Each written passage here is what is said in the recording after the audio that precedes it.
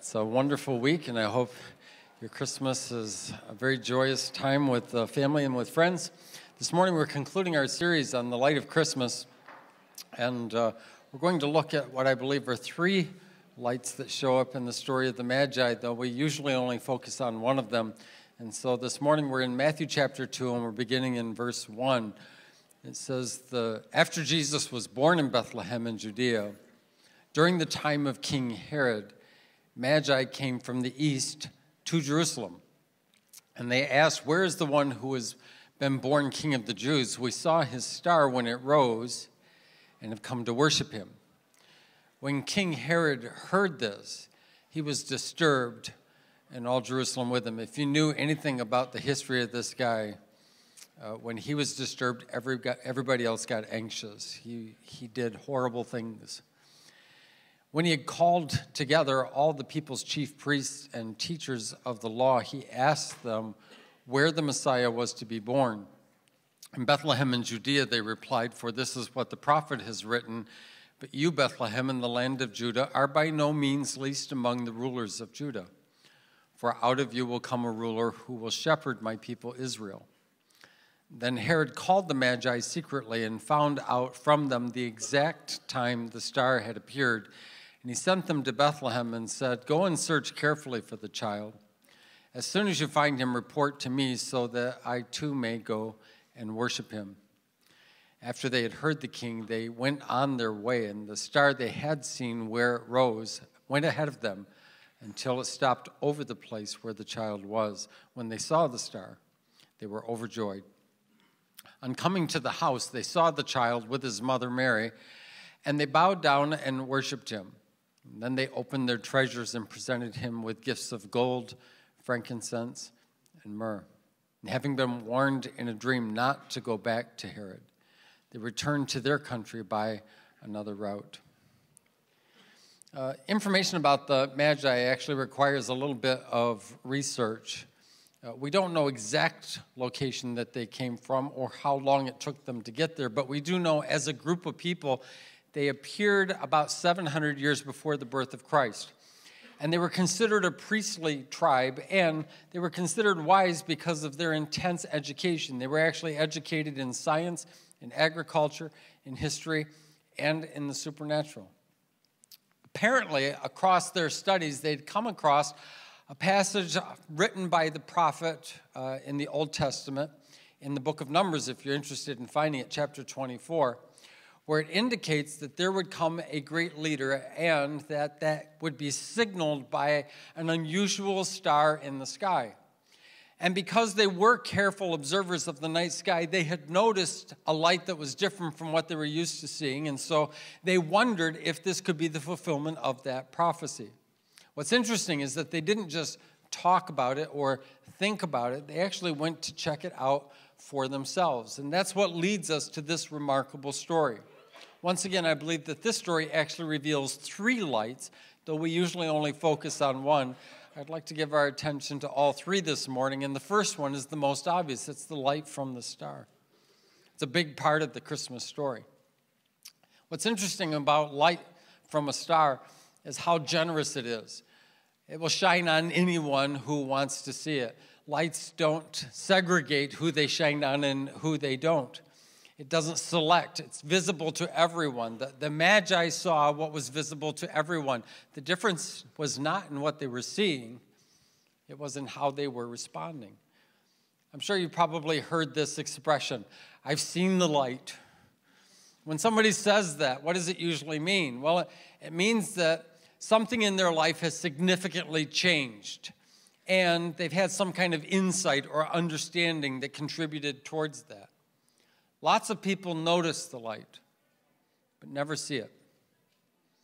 Lots of people observed that star in the sky, but they never pursued it.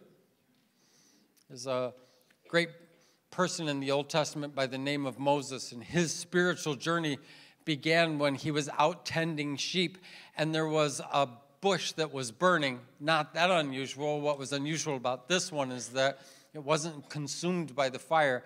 And it says that Moses decided he would turn aside and see this strange sight. He didn't just notice it, he saw it. He had to go check it out for himself. I think our world is filled full of spiritual clues that point to God.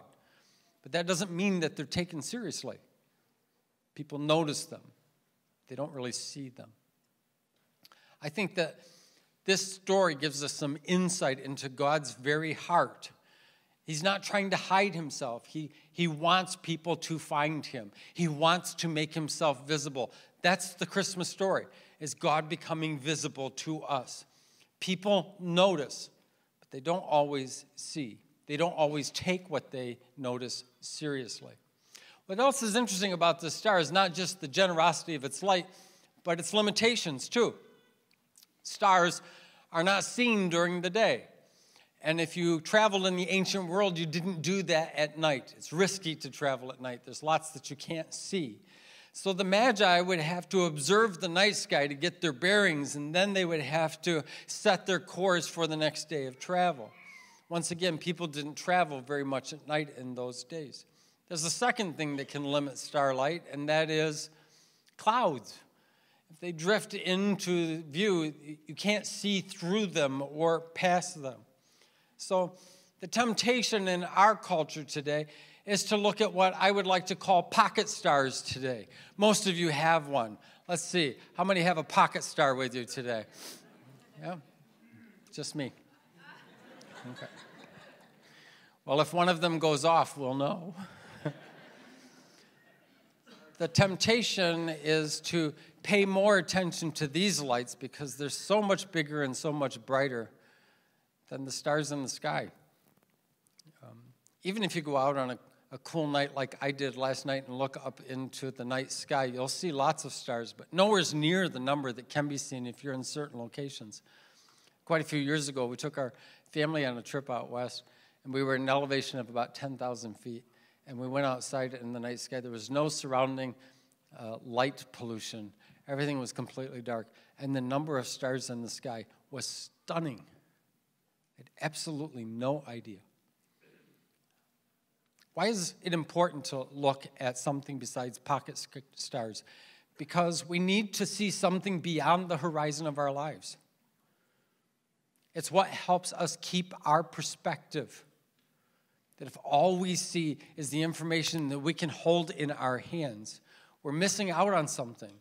Because there is more to life than just what we can see or what we have experienced.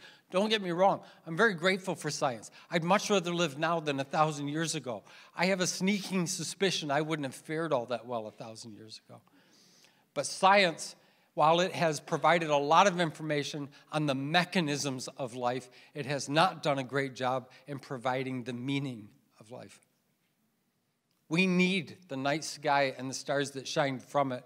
They write a parable that we need to know the story of. It is good to be informed about what's going on in our world, but it is also good to be transformed. And as it turns out, our pocket stars don't do such a great job of that. Technology doesn't transform us. It's useful. It just makes our life easier. So, once again, these little pocket stars we carry around, they tend to be bright and they capture our attention. That brings me to the second point of light that shows up in this story, and that is the light of Scripture. The limitations of the star in the sky actually gave them an idea of something that would occur and a general area that it would occur, but they lacked clarity and they lacked direction. And so they made an assumption. If there's a king that's being born in Israel, then let's go to the capital city. That's where kings would be born. So they go to Jerusalem. And they're greeted by the resident king, who's King Herod. This tells you something about how important these individuals were. By the way, we don't know how many of them there were. I know the Christmas carol says that there were 3 of them, but that's just an assumption based on the fact that there were 3 gifts of gold, frankincense, and myrrh. We actually don't know how many wise men showed up.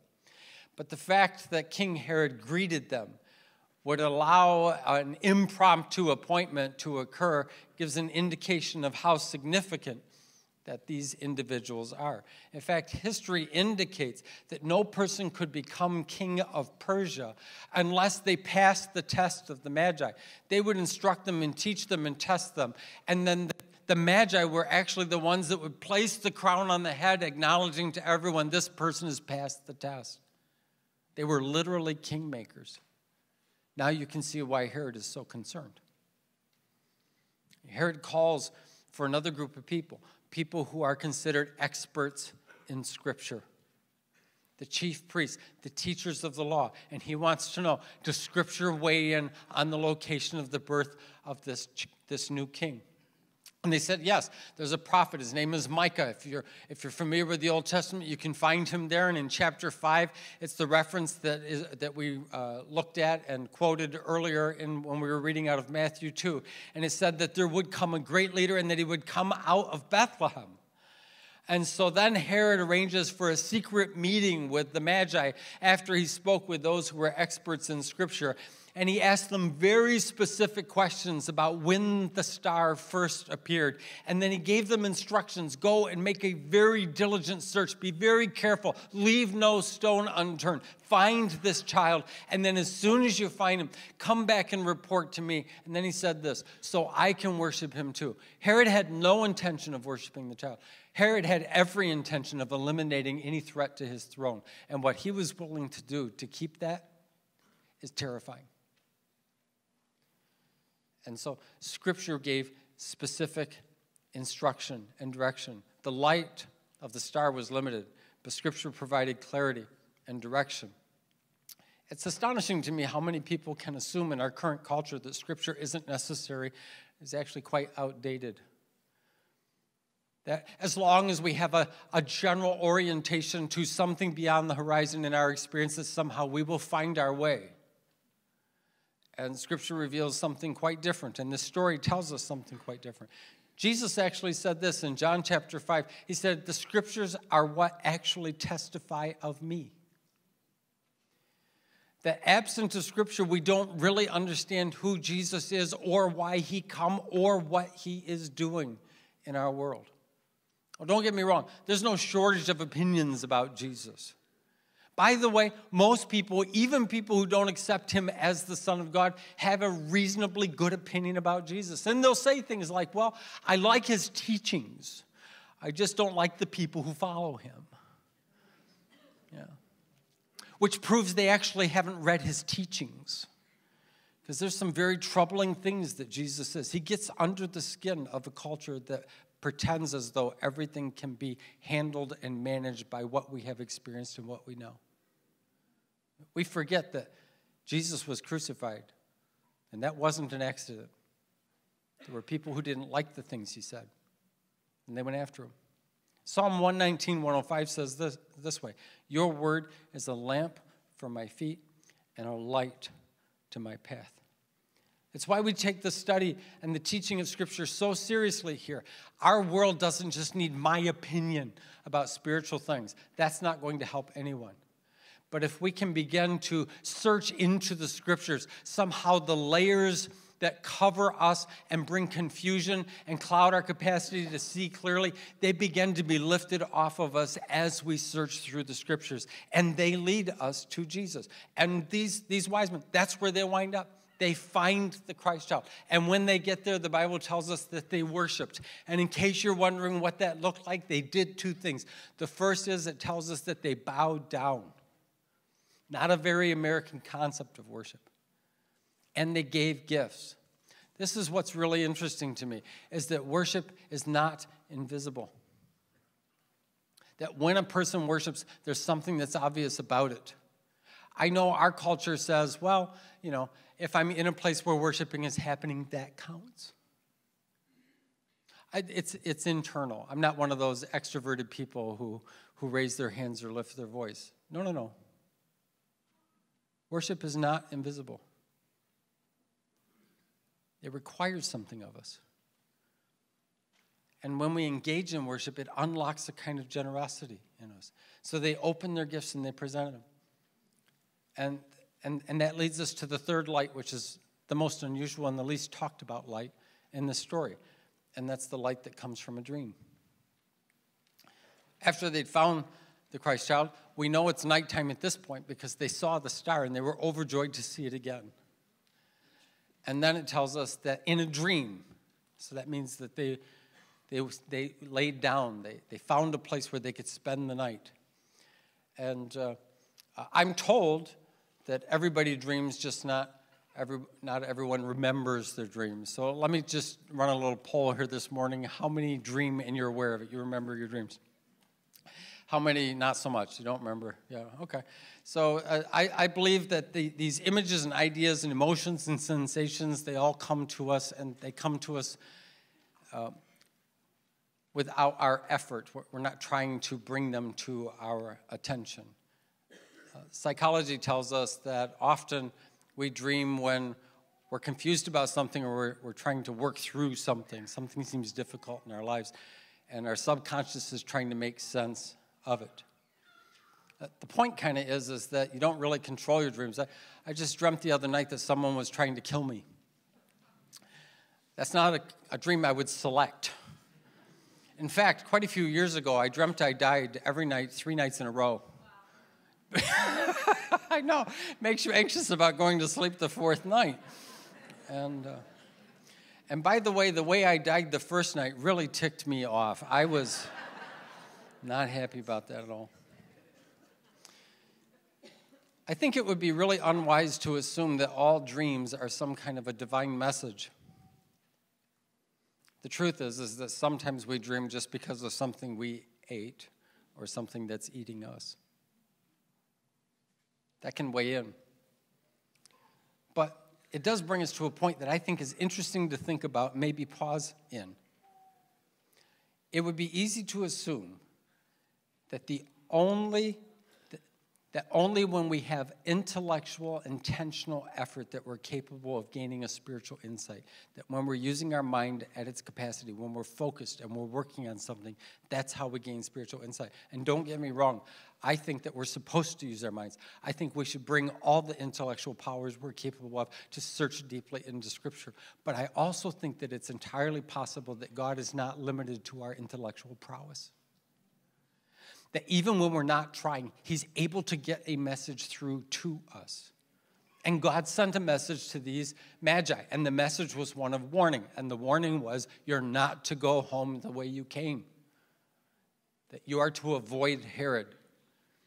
Now, this sounds easy, but it's not. In the ancient world, changing your routes would be a very difficult thing to accommodate, and there's reasons for that. First of all, in the ancient world, they didn't have a bunch of rest stops and truck stops where they could stop and get a lot of things. You had to know how much you could carry and how long you could go before you had to resupply. And you had to travel on well-traveled routes because that's where safety and protection was most likely to be provided. If you went on routes you didn't know, you might run out of supplies, or you might run into trouble, and there was no way to know. I mean, once again, our little pocket squares kind of get us where we need to go. Mine tells me what directions to take all the time, and then if I miss a turn, it recalculates. That's what it says, recalculating. One day, I caused it to recalculate so many times I thought I heard it sigh. Recalculating. So it wasn't an easy decision for them to make, but they did it. They changed the routes. Some people misread this text, and they assume that what it's teaching is that real faith is about taking real risks.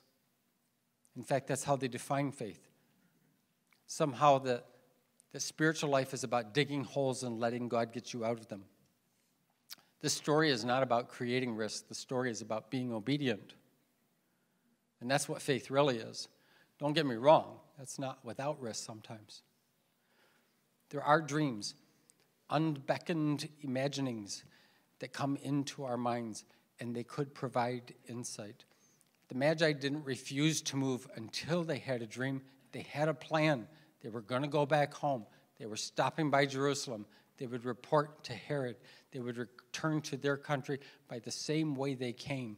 But something about this dream was extraordinary, and they did not want to ignore it. What might you be willing to take a different approach in if you were warned in a dream? Dreams aren't meant to paralyze us, but they could lead us to prayer. Dreams could lead us to try a different approach. Dreams could even lead us to try again after we have decided that we will give up. The interior light of God's Spirit can help motivate us to move when we'd rather stay. or to try a different approach when we'd rather use the one that we've been using all along. Once again, this dream didn't paralyze them. It informed them, provided insight. God is very generous. He sheds light to all. And God is far more specific than our culture is comfortable with. He has come to direct and redirect our lives. In fact, in Proverbs 3, if you've been around church world very long, you've probably heard this passage. It's very famous. We teach it to children very early in their lives. Trust in the Lord with all your heart, and do not lean on your own understanding. In all your ways, acknowledge him, and he will make your path straight. Wise people don't just notice, they seek. Wise people don't just form opinions, they search scriptures. Wise people don't assume that God can only speak when they're focused and paying attention. They're open to his divine interruptions. There's light that God intends for us to see, and it makes all the difference. Let's bow our heads this morning.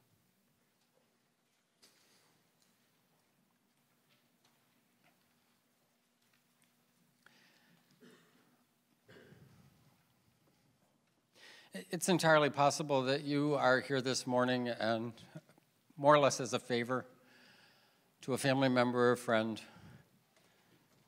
and you really haven't bought into much of the idea that there's more to life than what you have seen or experienced,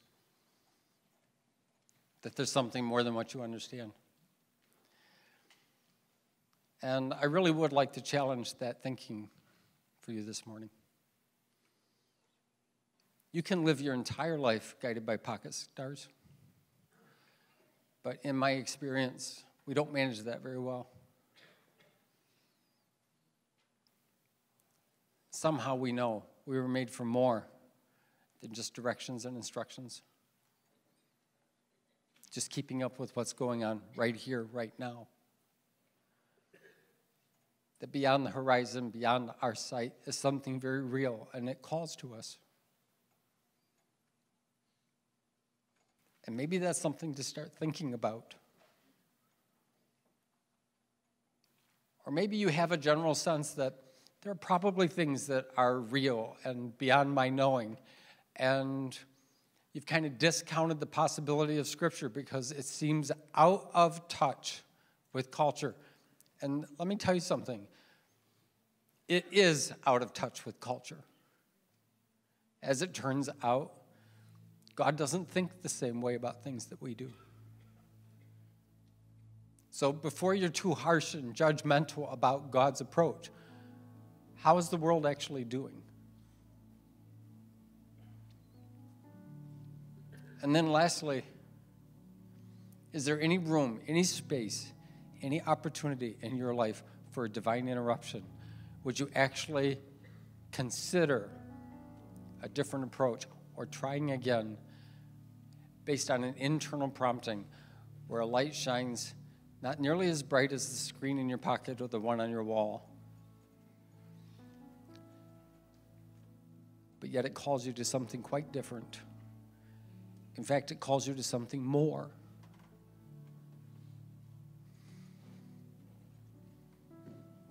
Maybe it's telling you, don't give up. Don't give up. Maybe the way you've been going isn't working, but that's not the only way. There's more. There is Him. God has become visible. And we can notice or we can see. So, Father, help us today. We don't just want to casually notice. We want to seek. We want to find. We want to become all you intend for us to be. In Jesus' name, amen. Let's all stand together this morning.